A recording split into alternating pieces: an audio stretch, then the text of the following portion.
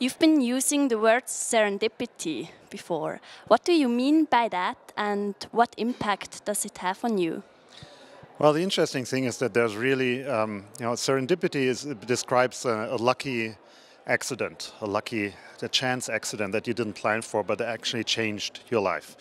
And if you think about your life and some of the most important turning points, most of them have to do with serendipity. And the interesting thing is that I don't think people are aware of that in an active sense. You can put yourself into positions where serendipity happens more often, and you can be ready for it and then embrace it, and some interesting things happen when you do that.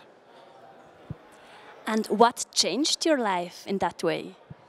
Well, especially in Germanic countries like Austria or Germany, we think we can plan everything ahead, and that actually limits our choices tremendously. And once you realize that these lucky chance encounters actually are the one determining factor of your life, you can bring yourself into more positions where this actually happens.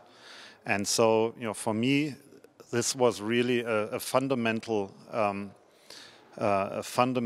insight that I gained. And I do more things that make on the surface no sense.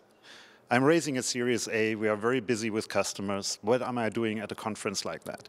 But I already met several people here, for example, that I will know will have a significant influence on what I will be doing in the next couple of years. So these kinds of things, unplanned encounters, unplanned situations are extremely important, and I think we do very little traditionally to foster that.